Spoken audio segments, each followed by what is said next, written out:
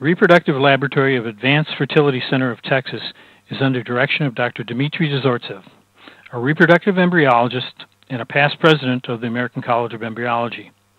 Dr. Dozortsev made a major contribution to discovering the mechanism and improving results of intracytoplasmic sperm injection, also known as ICSI, and this work has been recognized by many, including Robert Edwards, who recently received a Nobel Prize in Medicine. Dr. Dozortsev has helped to set up many IVF and ICSI programs around the globe, including programs in Belgium, Italy, Russia, Brazil, Israel, and the United States. Our laboratory is certified by the College of American Pathologists and accredited by the American College of Embryology. The case in reproductive laboratory begins a day before the patient comes for the eggs retrieval, when an embryologist, in this case our laboratory supervisor, PGD, sets up specially formulated medium for embryo culture. Every dish is labeled with the patient's identifying information. Dr. Dmitri Dozortsev prepares his own custom microtools for every case. Even though a vast majority of IVF clinics use commercially available microtools, we have an in-house expertise to prepare our own instruments, which makes micromanipulations with eggs and embryos safer and more effective. During egg harvesting, an embryologist searches for patient's eggs in the follicular fluid aspirated by a reproductive endocrinologist. Once eggs are harvested, they are stored in the incubator before insemination.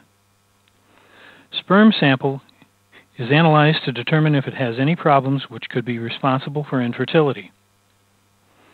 Andrology laboratory technologist Michael Blight will also prepare the sample for insemination. For insemination using ICSI, a dish with micro droplets for sperm and eggs are prepared. During ICSI, each egg is injected with a single sperm cell. ICSI has revolutionized IVF by virtually ensuring fertilization, a critical step of IVF treatment.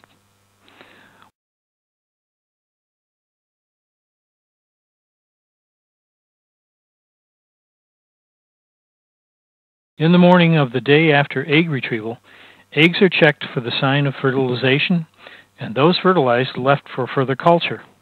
In many cases, patients can increase their chance of a healthy pregnancy using pre-implantation genetics diagnosis, also known as PGD, which enables to identify genetically competent embryos, which are normal embryos, and eliminates abnormal embryos from the transfer.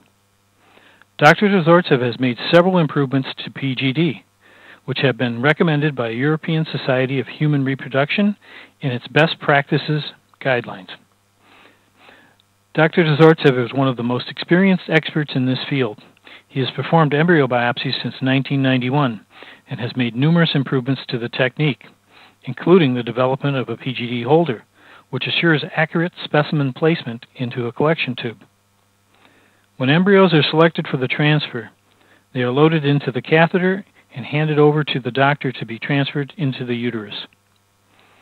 Depending on the specific patient's circumstances, embryos are transferred into the patient's uterus on day 2, 3, 5, or 6, when they are at the blastocyst stage. Those embryos that are not transferred but continue to develop are cryopreserved using vitrification, the most advanced freezing technique available today. Our reproductive laboratories make every effort to help you to achieve pregnancy, because we know that you will be the best parents.